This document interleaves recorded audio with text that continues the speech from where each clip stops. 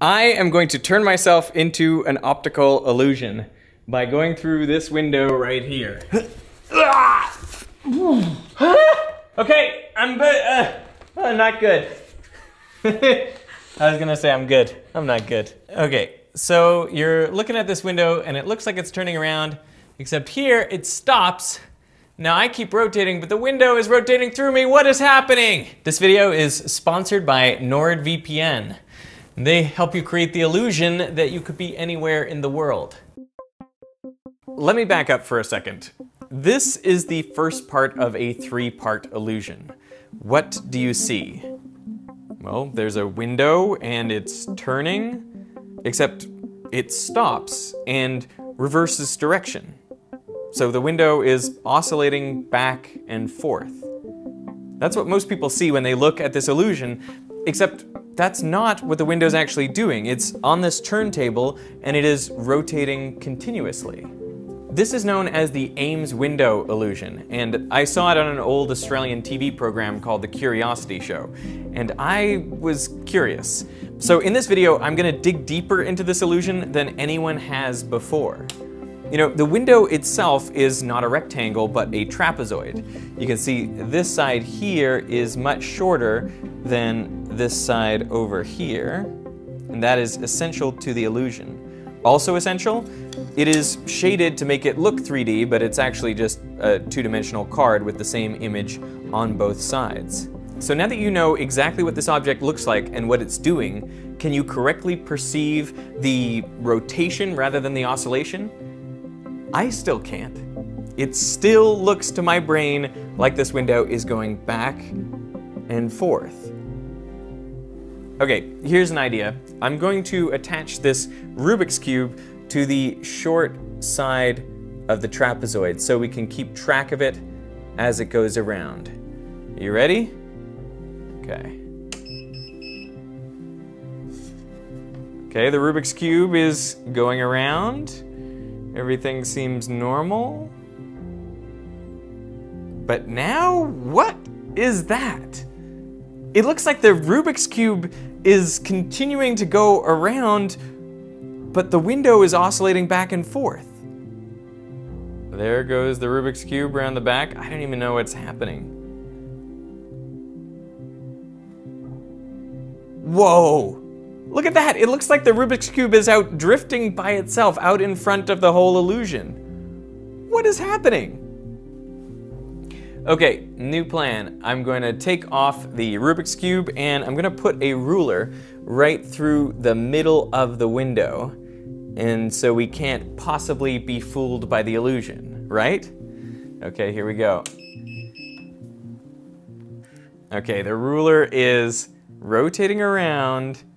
But wait, now the window is going backwards? Whoa! Whoa! The ruler is going through the window. It is doing things which I know are physically impossible, but that is how my brain is seeing it. Look, here we go again. The ruler is turning around with the window, but right about here, the window starts going backwards, but the ruler keeps coming. What is even, like, how is this possible? This doesn't make any sense. But that is the way my brain interprets this. It clearly prefers the illusion over seeing what's really happening, the continuous rotation. So why is this? How does the illusion work? Well, it was created by Albert Ames back in 1947. And before becoming a researcher, he wanted to be a visual artist.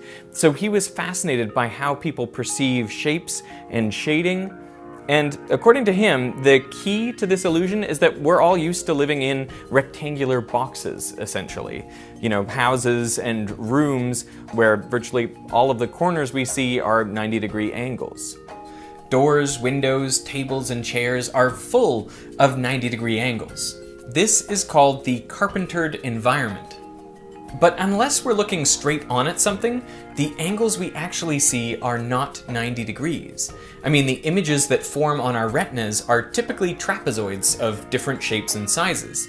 Now, from extensive experience, our brains know they really should be rectangles and right angles. So our brains use these strange shapes to infer depth information, which in our rectilinear world is almost always correct.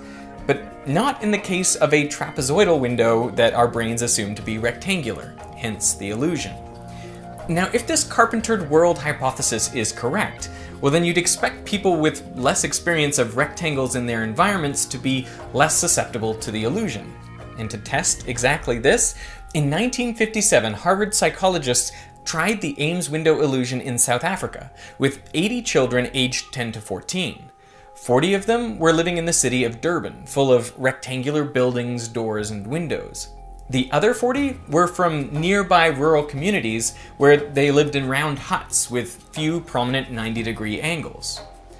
When subjects were seated 10 feet away from the rotating Ames window with both eyes open, 60% of the urban group reported seeing the window oscillating. But in the rural group, only 17.5% saw the same thing. So the results were consistent with the carpentered world hypothesis. The kids with less experience of rectangles were less likely to fall for the illusion. But that's not the whole story. When seated 20 feet away and with one eye closed, the illusion was much more convincing. Now 90% of all participants saw the window oscillating, and there was no significant difference between urban and rural groups. That means something else must be going on over and above our experience with rectangles. In fact, you can get a similar illusion without any straight lines at all. This is the de Heer circle. When rotating continuously, it also appears to oscillate back and forth. So what's going on? Well, both of these illusions make use of a technique called anamorphosis, which has been used by artists for centuries, if not millennia. This is a painting from 1533 called The Ambassadors by Hans Holbein the Younger. It clearly shows two prominent figures, but there is also this distorted shape over the floor. Only when viewed from the correct position, either the top right or bottom left, does it become clear that the image is actually a detailed depiction of a human skull.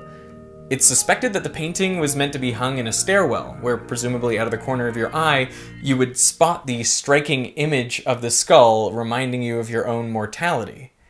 But if you were to look at the painting head-on, well, the skull would be pretty hard to see. Anamorphosis involves making a distorted projection of an object. So to see its proper proportions, you need to look at the work from a particular position or with a particular device, often a mirror. There are earlier examples like Leonardo's eye by Leonardo da Vinci, which only takes its proper form when viewed from the side. Clearly, Leonardo knew how to give side-eye. And some might argue that the cave paintings at Lascaux, France from 17,000 years ago provide the first examples of anamorphic art. Due to the uneven painting surface, artists would have had to consider how their animal figures would be perceived from different vantage points.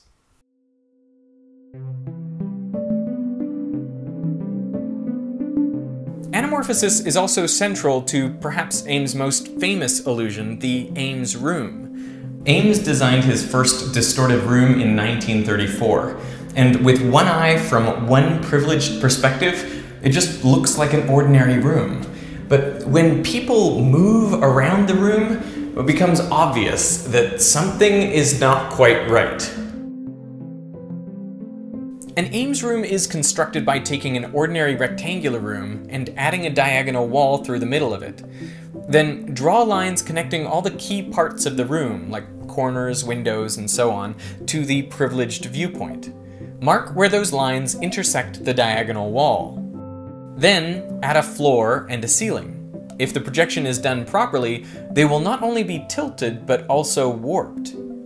Then connect the floor and ceiling with trapezoidal walls, and voila, you have an Ames room.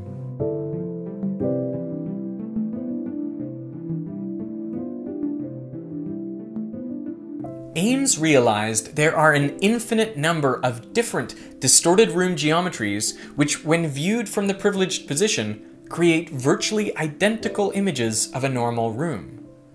So our perceptions, far from transparently representing external reality, are constantly faced with ambiguity. And our brains, below the level of consciousness, have to decide which of the infinite possibilities we're actually looking at. One form of ambiguity relates to depth perception. Which of these masks protrudes outwards towards the camera, and which is an impression?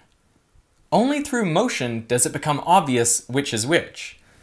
We are subconsciously attuned to visual cues that indicate how close or far away something is. Closer objects are typically bigger and brighter, plus they obscure objects behind them. But we can play with these attributes in order to create situations that defy our expectations. Now, I have been obsessed with getting the Ames window illusion to work. Look at how many different Ames windows I have been making. And I made them small initially and then bigger. There used to be a disco ball in this room. I never thought that this would come in handy. Then I thought about the question, how could I make myself like the ruler that passes through the Ames window? And of course, then I would need a very large Ames window. So it's been this holiday season like we're living in a weird, surreal art museum or something. It needed to be at least 8 feet on its longest dimension. It's actually made out of 6 pieces of plywood glued, screwed together. One of the challenges is to make it really thin, because ideally it should just be 2-dimensional. So we had to bevel these edges here. So then I would twist up these metal cables that hang it to the ceiling, and then jump in the window and let them unwind. Okay, so I'll show you some of the best shots I was able to get, and you let me know, does this work for you? Do you see it oscillating, or do you just see it rotating as it actually is? I found lighting is really important. The lighting needs to be really even on both sides to convince you that it is really oscillating. When the large side of the trapezoid is close to us, we perceive it rotating exactly as it is. But when the large side moves around to the back, it is still larger in our field of view than the small side. So our brain perceives it as closer and rotating in the opposite direction. This is why the window appears to oscillate. Half the time we're seeing the window as it is, and half the time we're seeing the bigger side as closer to us, even though it's farther away. But how do we develop the ability to interpret depth cues in the first place? Well, it seems to be an innate ability which forms very early in our development. They've actually shown babies in 3 different age groups, 5.5 months, 7.5 months, and 9 months, the Ames window illusion. Do they see the window oscillating?